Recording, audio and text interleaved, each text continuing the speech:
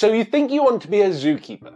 Well, regardless of where you might end up, whether a specialist keeper in a specialist collection or working with a wide variety of taxa at a larger collection, the reality is becoming a zookeeper can be incredibly tricky. Now, at the start of your career, you're going to be looking at entry-level positions, possibly even seasonal positions. Now, those seasonal positions are incredibly important for the industry. Taking on these additional staff allows keepers not only to look after their animals, but also spend more time with the public, whether making informal conversations round about the park or putting on scheduled feeds and talks at specific times to be able to better educate the public, tell them not just about the animals in your care, but also possibly what's going on with those animals out in the wild.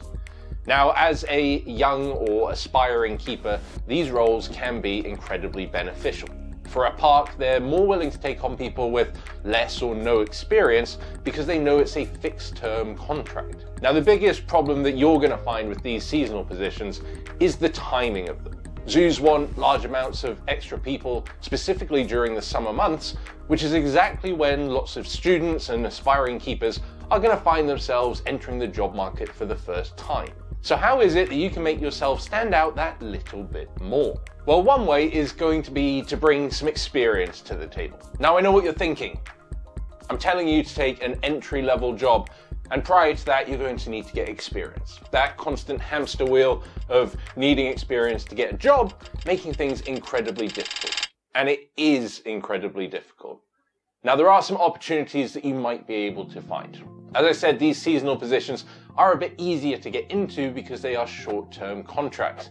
But unfortunately, the zoo industry is one where a lot of people want to apply. There's going to be people from all walks of life, all levels of experience, and all levels of passion too. So what I would say is any opportunity that you have to volunteer is going to be an incredibly beneficial one. Now, this is something I actually did while I was at university. I went on the BIAZA website on their members list and went down emailing every single collection that was listed there. Now, I got a variety of responses back. Some saying that at this time it simply wouldn't be possible. Some pointing to specific calendar dates when they release yearly or monthly volunteering opportunities. And some who were willing to discuss this and work with me moving forwards. Now, while I'm being very black and white about the fact that volunteering can actually help you get paid employment, volunteering is actually going to be very helpful for you. I know of several people who went and did volunteering positions and very quickly realized that zookeeping wasn't a job that they actually wanted to do. My first volunteering experience, I spent about 6 weeks working at a large collection. And during that time, I rotated across several different sections. Now, I spent the first week working with sea lions, the second week working with birds of prey, the third week working with large mammals. Now, very quickly, while it was exciting to be around rhinos and zebras and giraffe, I realized that I was less interested in working with those species and the actual management of those species than I was working in the training sections and also in the small mammals. Now, as my career progressed, much of my time, much of my keeping career was spent working across small mammals and the training of birds and sea lions. Now, while that was my personal experience working with zoo animals in a zoo industry setting, over the years, I've worked with a variety of keepers who gained their experience in slightly different ways. Any experience that you can gain looking after animals, showing that you understand it's not just about playing and stroking them, but actually working hard, cleaning, providing food, and working within strict criteria of how those animals should be cared for is always going to be beneficial. Now, for me, those volunteering opportunities happened while I was at and just after university. Now, education is another one of those requirements which you will see on job applications.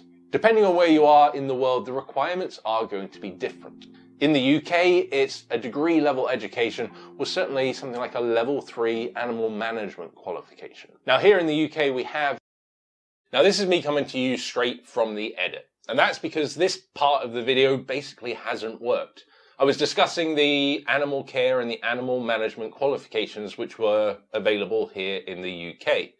Now, what I didn't want to do was advocate for any one particular course, especially one that I hadn't been on.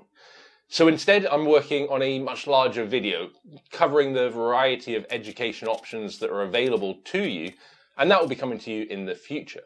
In the meantime, however, it's worth noting that these courses can be incredibly good. By tailoring your lectures to the animal care industry and also offering you the opportunity to get hands-on, often in-house with animal units, you're going to be able to hone and develop your skills as an animal keeper. Now, for me, my degree wasn't based on zookeeping, and actually much of what I learnt I haven't thought about or discussed since. But dealing with the public, you often get asked a variety of quite probing and often odd questions. So having a base level of knowledge and also a willingness and a passion to research the areas that you might be working in and the public might be asking about is always going to be the biggest factor for you. When I got my first paid seasonal position, that was it. I'd made it. I'd finished university, graduated, done some volunteering, and now someone was willing to pay me for my work and for my knowledge. Now, 6 months later, at the end of the season, somebody else got offered a full-time position. I didn't. Now, that was somewhat humbling, back to sofa surfing, out of a job once again. I learned quite an important lesson there, which is you never really make it as a zookeeper.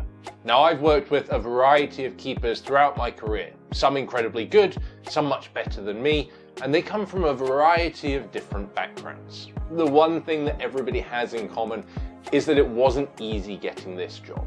Whatever route they took, whether formal education, whether a sidestep from a different career path, all of them have worked incredibly hard, are incredibly passionate and interested in what it is they do, and also have continually developed themselves. So wherever you are in your career at the moment, there are always opportunities. While it can seem incredibly daunting, while it is incredibly difficult to get into, and once you have those opportunities, you really need to make the most of them, there is no single way that it has to be done.